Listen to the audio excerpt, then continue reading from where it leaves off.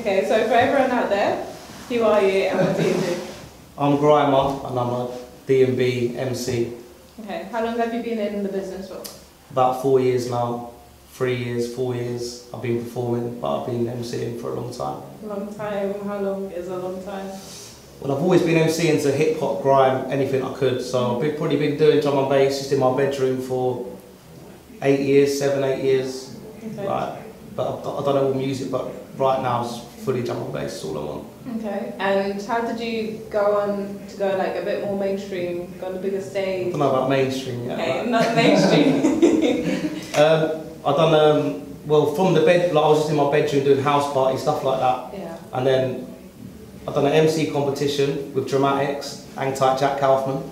Got us in there, won that, and then got a booking at Dramatics, and he gave me like a main set in like room 2. There was no one there, but like I still loved it. Yeah. I was excited about it, and then just kept getting in. I met a few people from there, met the DJ I was playing with, and then just kept doing radio, just doing everything I could, and then don't know what happened. Like, people started booking me, like I don't know. So how important are connections then in the industry?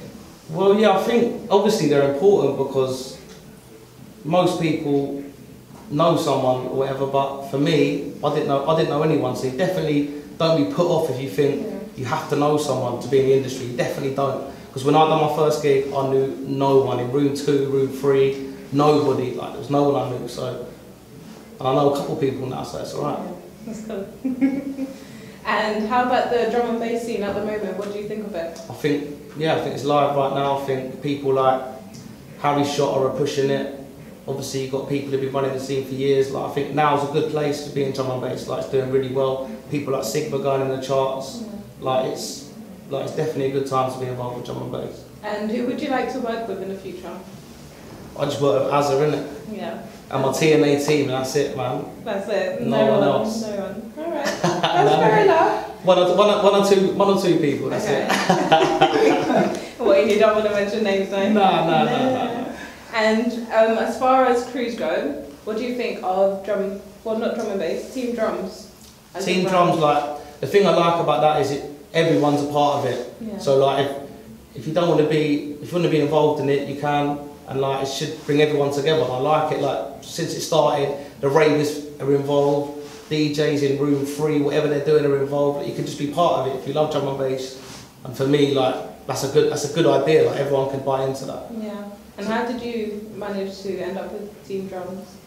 Well, everyone's Teamdrumz, man. If you listen to drum and bass, you're Teamdrumz. Like, do you know what I mean? Don't watch that. Get the T-shirt. You're repping it. That's it. You're done. That's it. And what does Teamdrumz mean to you then?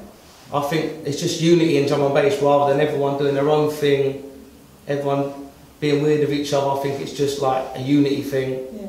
Everyone be part of it. If you love drum and bass and you're doing it and you're pushing it, if you're buying the music, if you're making the music, if you're promoting the music, whatever you're doing, Teamdrumz. That's Teamdrumz. That's simple, yeah? Teamdrumz, that's simple. Alright, for everyone that wants to kind of catch you on social media, how can they do that?